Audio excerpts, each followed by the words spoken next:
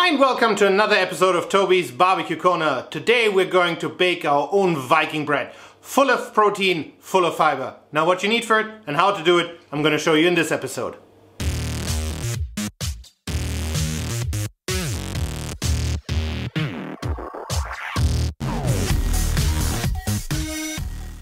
And this is what we need for today. Now obviously we need a mix of different things, and let me just tell you what's inside here. This is oatflakes, linseed, whole and ground, some pumpkin seeds, millet flakes, chia seeds, some salt, sunflower protein is in there, some psyllium, husks, coriander, fennel and caraway seeds. Now this mixture that I bought is gluten-free, it's very high in protein, high in fiber, and it's yeast-free as well. Now what else do we need? We need some apple cider vinegar, you need your favorite nut mix just as a decoration later on, as well as 480 milliliters of water that we still have to boil.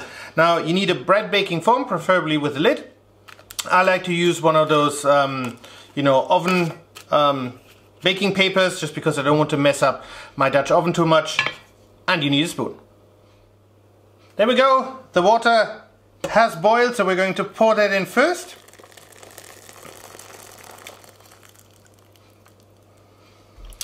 And then we're going to add in the vinegar. And don't worry, the vinegar, you won't taste it later on. It is just to make to give the bread a chance to be a bit more durable, so to speak. So it doesn't go bad or go off. It doesn't go off as quickly as it would if we don't use it. Now you won't taste it later on. Now this bread is great. If you want to watch your blood sugar level a little bit, so that's why I like to make it. And obviously it's a lot healthier with all these lovely ingredients rather than your regular wheat or toast bread or whatever you usually eat. And as you can tell, it's super easy to make. We're pretty much done. So we're going to mix it up. We're going to let it rest for a minute. We're going to give it another mix, and then I'll show you the next step. The minute is up. We're going to give it another stir. And then what we're going to do is we're going to put it into our Dutch oven. Now you can use butter if you want to, to fatten the inside. I prefer, as I said before, to use that baking paper. So we're going to put that in here.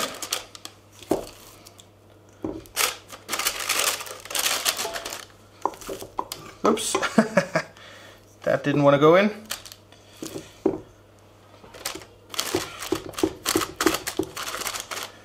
And then we're going to leave it in there for about half an hour for the water to really do its job and start to rehydrate all these different nuts that are in there. So here we go. And what you want to do is you want to flatten it out a little bit, to make it obviously look nice.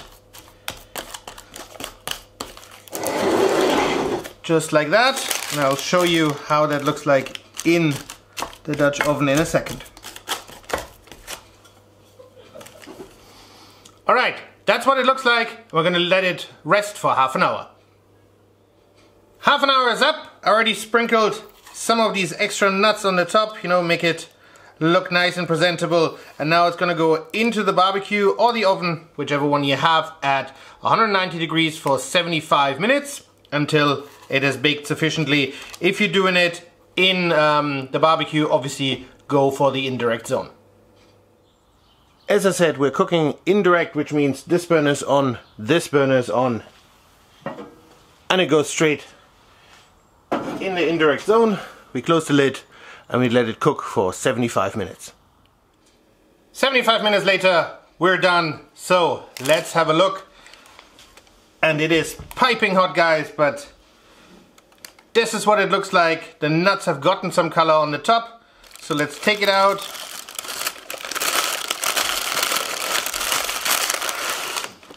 Let it cool down. But I think it looks already quite nice. So leave it on here, let it cool down, and then we're going to cut it once it's cold.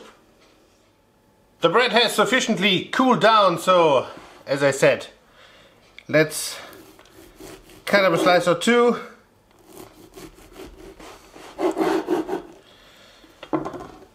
And look at this, guys. I think that looks absolutely delicious, so I'm going to get myself a slice or two